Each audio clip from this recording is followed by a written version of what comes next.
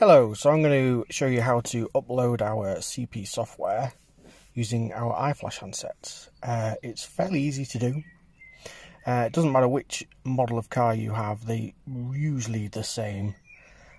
So you want to open up your iFlash installer, which comes on the USB, or if it's out of date, then you can download it off of our website on the support page. So make sure the ignition is turned on. But don't turn the car on, just have the ignition on. So then it will run through all the checks. Next, click next. And it tells you to do not interrupt the communication. Don't interrupt the communication, otherwise your car won't turn on and you'll need a recovery file. So, because this is a Focus SE diesel, it doesn't come up with the ECU. So you'll have to put it in yourself, which is a DCM 6.1. Yes, usually they come up with the correct ECU and you don't have to do that. So you want next.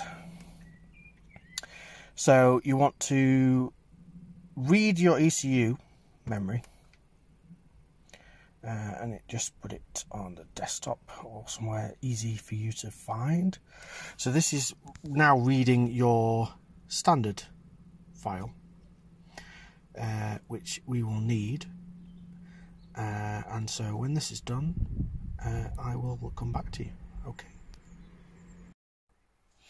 Okay, so you want to send one of those files that it read off the car, send it in an email to us, and then we can send you back the correct mod file for your car. So uploading is the reverse of reading. So you want a specific mod file that we send you. So it says turn ignition off, wait 5 seconds, turn ignition back on, and keep the driver's door open because you don't want it to go off, ignition to go off during this time. So 1, 5, turn it back on again. Okay, car will go a bit crazy. Don't worry, it's meant to make that noise. Can be a bit disconcerting, but it's fine. So then it's calculating.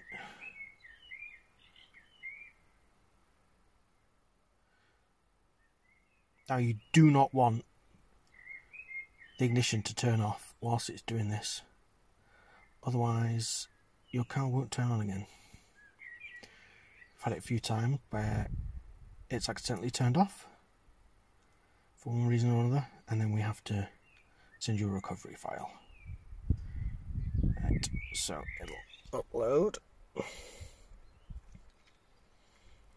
So it's now uploading the modified file.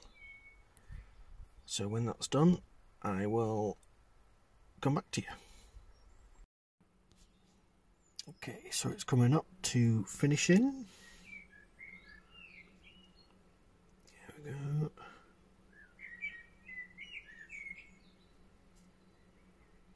There we go, and the car will make some funny noises. Don't worry about it.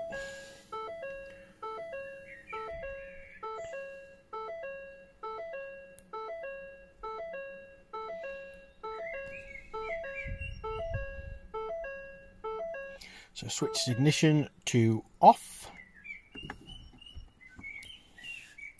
Ignition is off.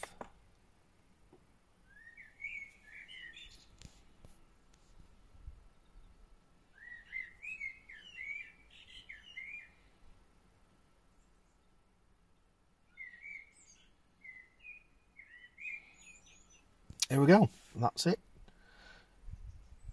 It's now reprogram the ECU with the update file from the mod, and there we go, and it should be fine. So there you go, easy as that.